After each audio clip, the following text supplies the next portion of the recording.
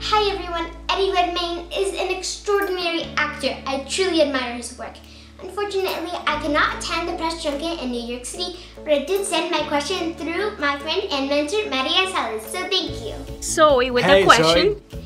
I was fascinated by all these enthusiastic cavemen in the film and asked, what primal qualities should mankind preserve? Zoe, that's a brilliant question.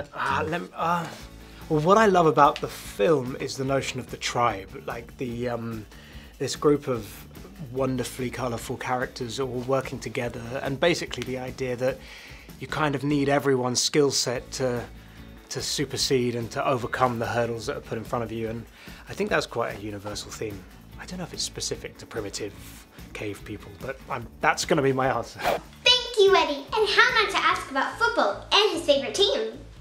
I mean, I'm useless at football. I'm not a massive football fan, but the World Cup is always something I get into, so I think I will definitely be supporting England.